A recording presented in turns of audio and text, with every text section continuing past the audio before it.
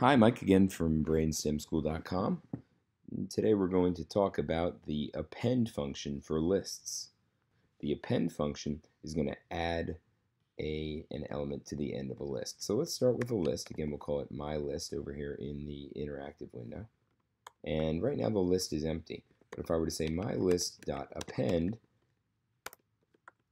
and now I were to inspect the list, you see that it has one element. That element's value is 5.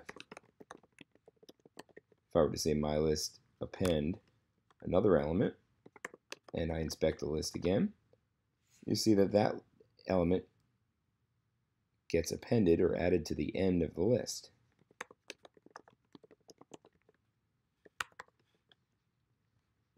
Once again, it adds to the end. Now don't confuse the append function with the extend function. So the extend function takes two lists and places them end to end.